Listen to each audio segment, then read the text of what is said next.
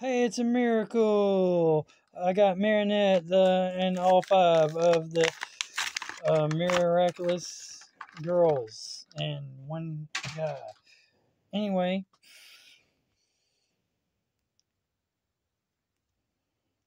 Marinette is the secret identity of course, Ladybug.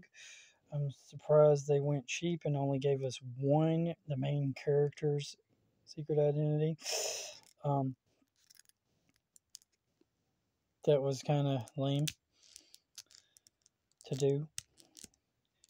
Well, she's having a hard time twisting, but she eventually got it. Twist and shout. That's what it's all about.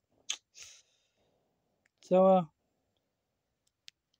these figures are actually very posable for girl action figures, but this is what happens when you get woke and go broke and try to make a, a you try to make figures that are traditionally boy toy type figures for girl toys.